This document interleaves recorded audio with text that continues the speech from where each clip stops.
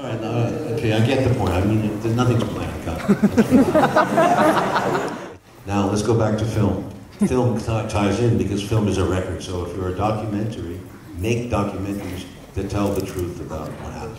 This is the most important thing. And as feature films, you should make feature films that reflect this situation, I hope. But make them, because you have to make a little commercial, you can make them exciting. Tension, keep the tension, be aware of it. Don't make it boring. And now your questions, please. Do you believe that cinema should serve politics or politics should serve cinema? I am not a politician, I am not an activist. I don't go out there and lobby. What I do most of the time is I'm a dramatist. You know what the word means? Dramatist.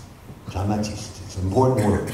The Greeks understood this word. So it's very important, but you see, the dramatist can also tell history in a way that sometimes the historians can miss, because the historians, every historian has to omit and put the facts the way he would like them to be. He edits the story.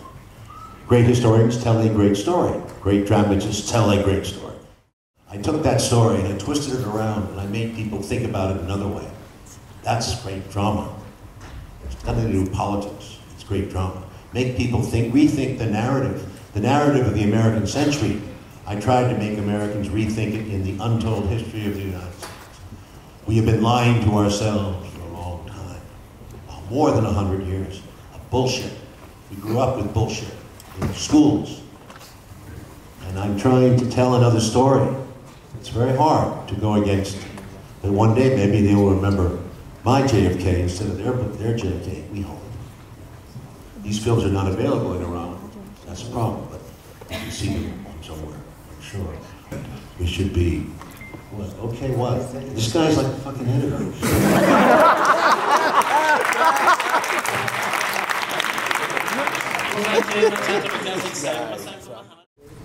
I love my country. I love America. I love the people. I love what it stands for.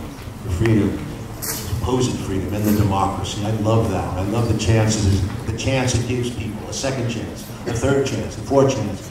Very rarely in the world, because of all the class problems, do we have that kind of social mobility. There's much in the landscape, and the freedom, expression, the humor, the arts. There's much in the United States I love. But there has been a problem, and this is our militarization. The budgets that we spend on military hardware alone, which we sell to other countries, including Iraq and all the other third world countries, second world countries, we sell that stuff. This is important because it involves all of us. And our nuclear terror that exists, this so-called what do you call it? This nuclear terror is what I would call it, hangs over all mankind. It matters to all of us. Because if these things go off in any amount, there will be a nuclear winter and the rest of Earth will be wiped out. So it's not an American problem, it's a universal problem. And I think as a man who loves peace, who has seen war, and many of you have, you must love peace and you must make it happen. But we cannot make it just lie there and let it happen, because we have to realize there are people who are constantly violating it. Very important. Please, please pay attention. And you guys talk about Obama and Trump and this. It's not a big difference. There's no difference. Please see the big picture. The neoconservatives are in power in the United States.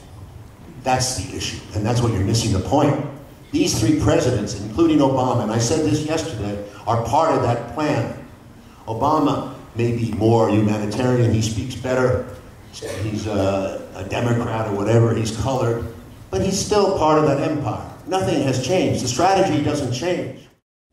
To deal with corruption, and we saw corruption at every level of the Iranian society, lower class, even middle, lower, and middle class. Everybody was corrupt. The story starts with this nice young man who is a a police officer, is that correct? Who lives in the middle of the corruption, and how he has to get on with his life. And his story goes to another person, to another person, to another person, to another person. It's a beautiful, like a bicycle thief. It becomes a vivid portrait of a society dealing with all the problems we recognize throughout the world, China, Philippines, even the United States, Russia, corruption. If Iran doesn't remember it's what happened under the Shah, you're fucked. There's no way. It's like, you understand what I'm saying? It's very crucial for history to continue and to be told properly with the truth.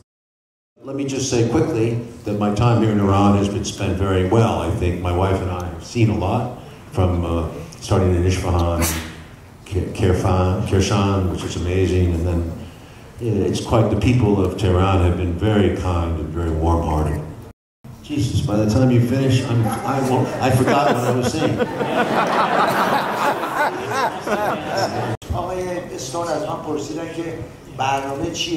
We should be, what? Okay, what? This guy's like a fucking editor.